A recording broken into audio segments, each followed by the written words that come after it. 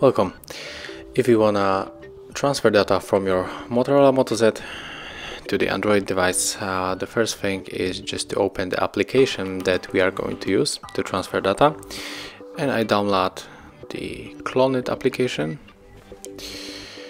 and right here we have to download it. So go to the Google Play Store, and right now we have to click here and type CLONEit,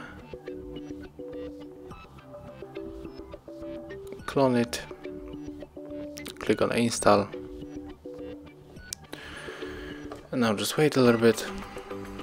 Okay, now open, click allow,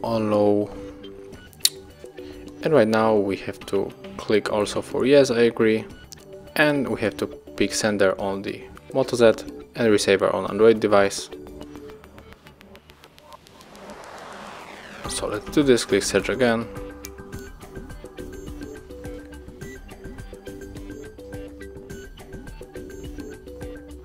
And right now click on Android share, and there's two ways to connect. We can scan the QR code, but also we can input the password. You can find it here, but I will scan the QR code because it is the faster method to connect. But of course, if you have broken the camera on your back, you can input the password, accept the request, and then you can choose whatever you want from the Moto Z to your Android device. I will probably go for the heroes.